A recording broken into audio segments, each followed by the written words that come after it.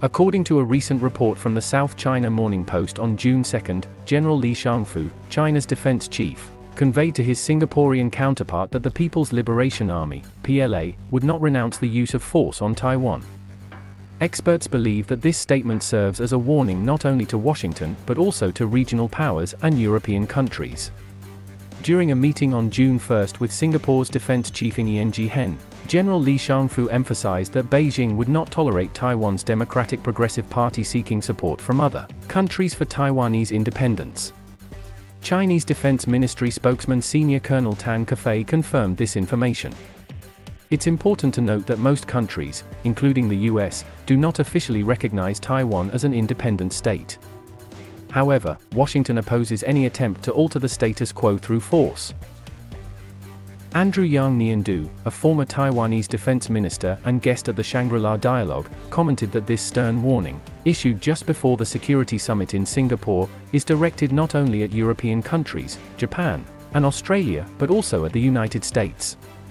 Yang added that it is notable for the PLA to specifically mention Taiwan's ruling party, the Democratic Progressive Party, when cautioning Western countries. This sends a strong message to all Taiwanese political parties to avoid following the steps of the DPP. However, Yang also noted that such warnings no longer deeply concern the Taiwanese public, as they have become accustomed to such rhetoric from both China and the Taipei authorities. Over the past few months, there have been several instances of Chinese military intimidation operations directed toward Taiwan, which have heightened tensions in the region and raised concerns among the international community. These actions aim to reinforce China's long-standing claim of sovereignty over the island. One notable form of intimidation has been air intrusions by China's People's Liberation Army Air Force, PLAAF, into Taiwan's Air Defense Identification Zone, ADIZ. The PLAAF has frequently flown military aircraft close to or even across the median line of the Taiwan Strait, which has traditionally served as an unofficial boundary between the two sides. These incursions have increased in frequency and scale, leading Taiwan to scramble its own fighter jets in response.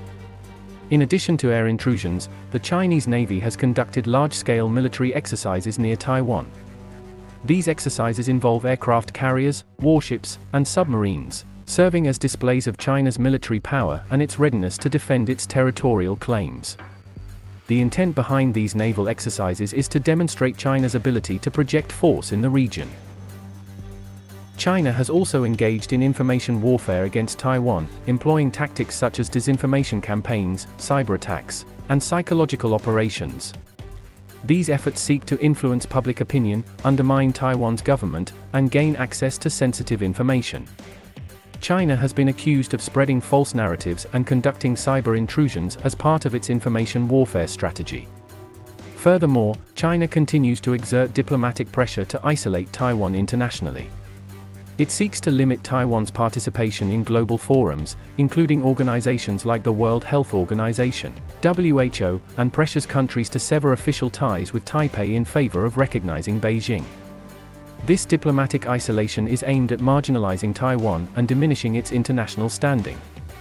The international community closely monitors these developments, recognizing that any escalation in tensions could have significant regional and global implications. The ongoing military intimidation operations by China against Taiwan underscore the complex dynamics and the potential for conflict in the region.